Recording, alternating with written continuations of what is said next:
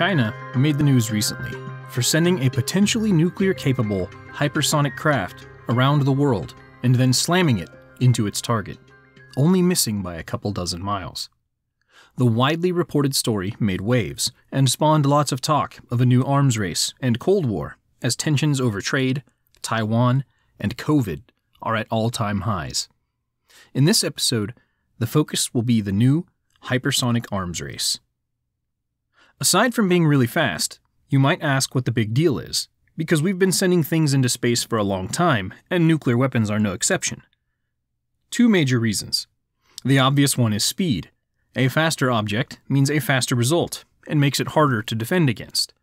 And the second reason has to do specifically with defending. The crazy speed allows for a flatter trajectory, of sorts, that makes them much harder to shoot down than a conventional intercontinental ballistic missile, which has a very high, arcing trajectory. And just like that, you've defeated virtually every missile defense system on the planet. If you've ever shot clay pigeons with a shotgun, you can understand this. The loftier the clay pigeon, the easier it is to shoot. But if someone throws one very horizontal, say across your body, it is much harder to hit. It isn't a new idea. In fact, in an earlier episode called The Nazis' Secret Space Weapons, I talk about a forgotten Nazi weapon called the Silbervogel, or Silver Bird, pioneered by Eugene Sanger for the Nazis' America Bomber program. Before the war had even really begun, Hitler had his eyes set on North America, but America was simply too far for a loaded plane from Germany to strike, and not just be shot down. They considered launching more conventional designs from mid-Atlantic islands like the Azores. The Messerschmitt Me-264, Focke-Wulf FW-300, and the 6-engine TA-400. The Junkers Ju-390 and the Heinkel HE-277 were all entered into the competition. The Silver Bird was entirely different from any of those. It was much closer to something like the X-37B, DARPA's Hypersonic and Falcon projects, and Virgin Galactic's Spaceship Two, and now China's mysterious new weapon system. Silver Bird was a novel hybrid of a lifting body and a rocket that weighed 10 tons when empty and could carry up to 8,000 pounds of bombs. It would be launched by a rocket engine off of a rail system. After being flung into the air, its own rockets would ignite and send it into the edges of space at a max speed thought to be in excess of Mach 17. But how do you aim and anticipate things at such high speeds and altitudes? Even today, with all of our technology, we still struggle to make things moving this fast hit their targets. See the China experiment. The Nazis thought pilots could use the stars to navigate and determine when to drop their payload, which was presented as an advantage. Atmospheric bombers at the time could be thwarted by weather or heavy air defenses. No such obstacles existed for the Silver Bird and its unoccluded view of the stars. From this altitude and speed, the Silver Bird could strike anywhere on the planet in a matter of minutes. By the time it all came together, it was too late. Nazi Germany was failing to keep pace with the raw manufacturing power of the United States and Britain, and the decision was made that the Silver Bird was just too different and too risky to sink serious resources into. The Silver Bird never made it past the concept or mock-up stage, and a few small-scale tests of various rocket designs.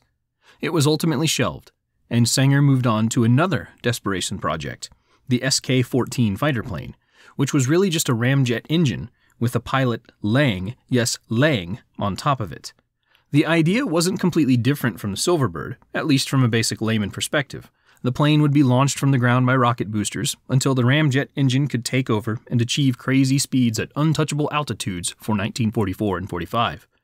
But the SK-14 was never fully built either. After World War II, the aerospace industry would of course take massive leaps forward. Jet engines and space programs became the new pursuits, and missiles began replacing guns and bombs as the most feared weapons of war, and the USA and the USSR set off on a decades-long arms race. Project Pluto was a US government program that sought to develop a nuclear-powered ramjet engine. The idea was that air enters the engine at the front, is heated by the reactor, expands, and is blasted out the back. The Project Pluto craft would be capable of crazy speeds, and potentially staying airborne for months at a time.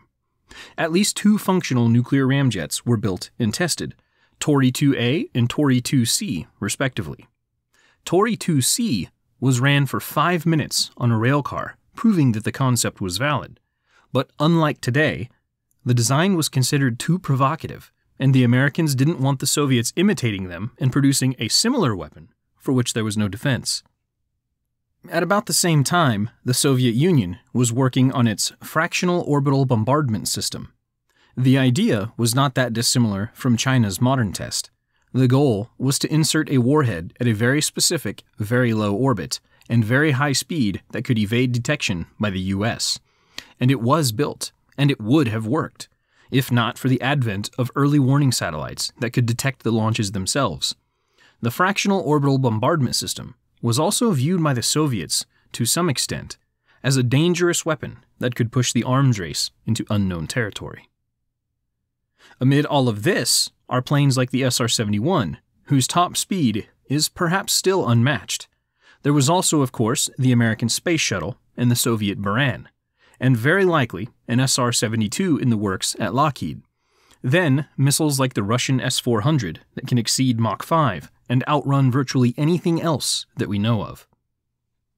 Well, almost anything. In the 2000s, Defense Advanced Research Projects Agency, or DARPA, began studying something called the Hypersor, which in concept is strikingly similar to the Nazi Silverbird, a manned craft that would skip along the outer edge of the atmosphere and, in theory, achieve speeds up to Mach 12 and be anywhere in the world in a little over an hour, delivering people, or payload. Pics and links of all this stuff will be at loreandlegends.net, by the way. Hypersor ultimately ended up inside DARPA's Falcon project. Falcon being a hypersonic craft initially launched via rocket before kicking off its own engines. It has flown at least twice, with each flight ending, intentionally, in the ocean. Part of the Falcon project includes a secret craft referred to as the X-41, and another called the HTV-3X Black Swift. One also must wonder what the Space Force is doing with the X-37B, a miniature-looking space shuttle that is capable of long-duration orbits and carrying payload. It's easy to forget how fast things move in space. Boeing manufactured and tested the X-51 hypersonic missile in 2010. Lockheed and Raytheon have their own in the works as well. Now, if you ask me, the SR-72 is the American endgame here. All indications are that something like it is being built, and may be very near flight ready. Something that can take off from a runway, or at least have a ground-based origin, fly around the world at ridiculous speeds, and wreak havoc. According to Lockheed, it will be flying around sometime between 2023 and 2025. And that leads us back to the China story. For decades, America has been the top superpower, especially since the fall of the Soviet Union. And while America has obviously tested a variety of super-fast weapon and transport systems, we certainly haven't done so very publicly. So, when reports came out that in August 2021, China had successfully tested such a vehicle, there was a sense of panic in the American defense industry. And with all that is happening in the world today, maybe rightly so. But China denies that that test had anything to do with weapons testing, but was rather a test of a new space vehicle that is in development.